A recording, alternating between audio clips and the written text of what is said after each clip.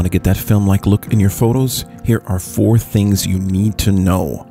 All right, let's get to it. Shoot in RAW, not JPEG. Make sure you have something to work with. RAW image format gives you the leeway to get to step 2. Use film emulation software. Companies like Mastin Labs, Alien Skin Exposure, and Presetlove have got you covered. Stop trying to start from scratch. These companies spend hours finding out how to give a filmic look to the photos that you want. Step 3, ramp up the ISO. The ISO dial controls the sensitivity of your camera to light. The higher it is, the grainier the image. Even in digital form, grain kicks butt and can fool even the most seasoned film enthusiasts. Step 4, use vintage lenses.